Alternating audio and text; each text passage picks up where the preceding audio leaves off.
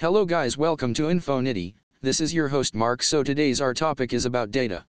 Without any further delay, let's get started. Data is essentially information that can be processed, analyzed, and used for a variety of purposes. It can take many forms, such as numbers, words, images, or even sounds. Data is an important resource in many fields, including business, science, technology, and healthcare. It allows organizations and individuals to make informed decisions, test hypotheses, and solve problems. For example, a company might use data to analyze customer behavior and preferences in order to improve its products or services. A scientist might use data to confirm or refute a theory. Data can be collected through a variety of methods, including surveys, experiments, and observations. It can be stored in databases or other data storage systems, and it can be analyzed using statistical analysis, machine learning algorithms, or other tools. In recent years, the amount of data being generated and collected has exploded, thanks to the proliferation of digital devices and the internet. This trend, known as big data, has led to the development of new technologies and techniques for storing, managing, and analyzing data. Overall, data plays a crucial role in modern society, enabling us to make better decisions, improve processes, and drive innovation. There are several types of data that can be collected and analyzed, each with its own characteristics and uses. Here are a few examples. Structured data. Structured data is organized in a predefined format, typically in a table or spreadsheet. It is easy to search, sort, and analyze, and it is often stored in a database. Examples of structured data include customer records, financial transactions, and inventory lists. Unstructured data. Unstructured data does not have a predefined format, and it is often harder to analyze and interpret. It can include text documents, emails, social media posts, and other types of free-form content. Semi-structured data. Semi-structured data is a hybrid of structured and unstructured data. It has some predefined elements, but also has some free-form content. Examples include XML documents and JSON files. Numerical data. Numerical data is data that is expressed as numbers, such as measurements, counts, or monetary values. It can be further divided into discrete data, which can only take on certain values, example the number of students in a class, and continuous data, which can take on any value within a certain range, example the weight of an object. Categorical data. Categorical data is data that is divided into categories or groups. It can be further divided into ordinal data, which has categories that have a natural order, example small, medium, large, and nominal data, which has categories that do not have an inherent order, example colors. Qualitative data. Qualitative data is non-numeric data that describes qualities or characteristics. It can include text, images, or other types of data that cannot be easily quantified. These are just a few examples of the types of data that can be collected and analyzed. It is important to understand the different types of data and how they can be used in order to effectively collect, store, and analyze data. Data collection refers to the process of gathering information or data for a specific purpose. There are several methods that can be used to collect data, including surveys. Surveys are one of the most common methods for collecting data. They can be conducted online, by phone, or in person, and they typically involve asking a series of questions to a group of people. Surveys can be used to gather information about attitudes, beliefs, behaviors, or other characteristics. Experiments. Experiments are a method of collecting data that involves manipulating one or more variables in a controlled environment and measuring the effects on other variables. Experiments can be used to test hypotheses or answer research questions. Observations. Observations involve collecting data by watching and recording what happens in a natural setting. Observations can be conducted in person or remotely, using tools such as cameras or sensors. Interviews. Interviews involve collecting data through one-on-one or group discussions with individuals. Interviews can be conducted in person, by phone, or online, and they can be structured, following a predetermined set of questions, or unstructured, allowing for more open-ended conversation. Focus groups. Focus groups involve collecting data through group discussions with a small, diverse group of people. Focus groups are typically used to gather opinions or insights on a particular topic or product. Case studies. Case studies involve collecting data through in-depth analysis of a single individual, group, or organization. Case studies are often used to examine unique or unusual situations or to explore a specific issue in depth. There are many other methods for collecting data, and the best method will depend on the specific goals and resources of the research project. It is important to carefully plan and execute the data collection process in order to ensure that the data collected is accurate and representative of the population being studied. Data storage refers to the process of saving and organizing data for later use. There are many options for storing data, including local storage. Local storage refers to data that is stored on a device that is physically located near the user, such as a hard drive or flash drive. Local storage is fast and easy to access, but it is limited by the capacity of the device and is vulnerable to physical damage or theft. Cloud storage. Cloud storage refers to data that is stored on remote servers that are accessed over the internet. Cloud storage allows users to access their data from any device with an internet connection, and it typically offers much larger storage capacity than local storage.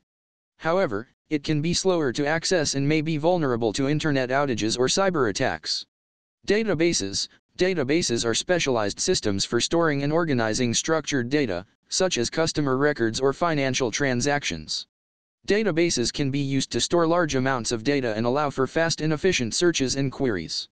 Data warehouses. Data warehouses are large-scale systems for storing and analyzing data from multiple sources. They are designed to support complex queries and provide fast access to large volumes of data. Big data platforms. Big data platforms are specialized systems for storing and processing very large volumes of data, often in the petabyte or exabyte range. They use distributed computing systems to process and analyze data in real time or near real time. The choice of data storage method will depend on the specific needs and resources of the organization or individual. It is important to carefully consider factors such as storage capacity, access speed, security, and cost when deciding how to store data. Data analysis is the process of examining, transforming, and modeling data in order to discover useful insights and information. It is a critical step in the data science process, and it can be used to answer research questions, confirm or refute hypotheses, identify patterns and trends, and make predictions. There are many techniques and tools that can be used for data analysis, depending on the type and complexity of the data being analyzed. Some common methods include descriptive statistics. Descriptive statistics involve summarizing and describing the main characteristics of a dataset.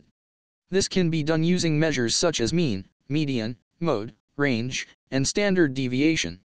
Exploratory data analysis, EDA involves examining and visualizing data in order to understand its structure and patterns. It is often the first step in the data analysis process and can be done using tools such as plots, histograms, and scatter plots. Statistical analysis. Statistical analysis involves using statistical methods to test hypotheses and draw conclusions about a dataset. It can be used to estimate the relationships between variables, predict future outcomes, or identify trends and patterns. Machine learning. Machine learning is a subset of artificial intelligence that involves training algorithms to analyze and learn from data. Machine learning algorithms can be used to identify patterns and make predictions based on large volumes of data. Data visualization. Data visualization involves representing data in graphical or visual form, such as charts, graphs, or maps. It can help to make complex data more understandable and can be used to highlight trends and patterns. Data analysis is an iterative process, and it often involves multiple steps and techniques. It is important to carefully plan and execute the data analysis process in order to ensure that the insights and conclusions drawn from the data are accurate and reliable.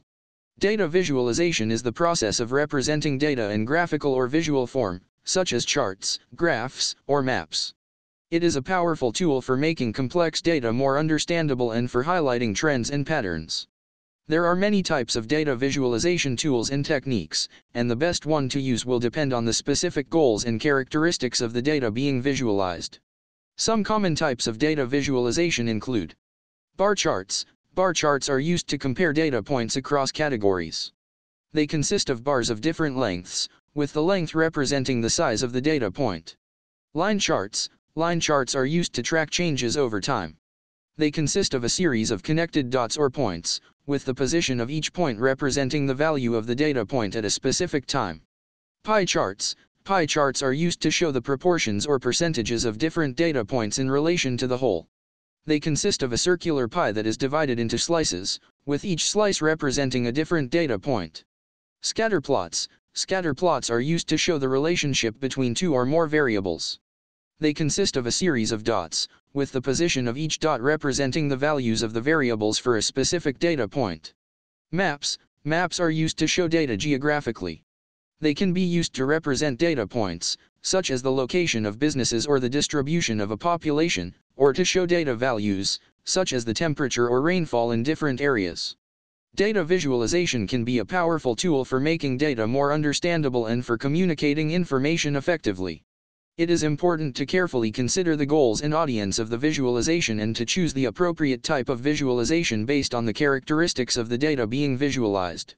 Data privacy and security refer to the measures that are taken to protect the confidentiality, integrity, and availability of data. These measures are important because data is a valuable resource that can be used for a variety of purposes, and it is vulnerable to a range of threats, such as cyber attacks, data breaches, and unauthorized access or use. There are several measures that can be taken to protect data privacy and security, including encryption. Encryption involves converting data into a code that can only be accessed by someone with the proper decryption key. Encryption can protect data in transit, such as when it is being transmitted over the internet, or at rest, such as when it is stored on a device or in a database. Access controls. Access controls involve limiting who can access data and what actions they can perform on it. This can be done through the use of user accounts, permissions, and authentication methods, such as passwords or biometric authentication. Network security. Network security involves protecting data as it is transmitted over a network, such as the internet. This can be done through the use of firewalls, intrusion detection and prevention systems, and virtual private networks, VPNs. Physical security. Physical security involves protecting data from physical threats, such as theft or damage. This can be done through the use of security cameras, access controls, and secure storage facilities. Data backup and recovery. Data backup and recovery involves creating copies of data and storing them in a separate location in case the original data is lost or corrupted. This can help to ensure that data is available in the event of a disaster or other catastrophic event. Data privacy and security are important considerations for individuals, organizations, and governments. It is important to carefully plan and implement measures to protect data in order to ensure that it is not lost, compromised, or misused. In conclusion, data is a valuable resource that can be used to make informed decisions, test hypotheses, and solve problems.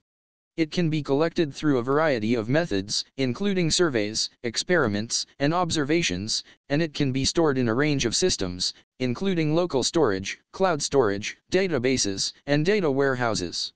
Data analysis is the process of examining, transforming, and modeling data in order to discover useful insights and information, and data visualization is the process of representing data in graphical or visual form in order to make it more understandable and to highlight trends and patterns. Data privacy and security are critical considerations that involve protecting the confidentiality, integrity, and availability of data from a range of threats. Overall, data plays a crucial role in modern society, enabling us to make better decisions, improve processes, and drive innovation.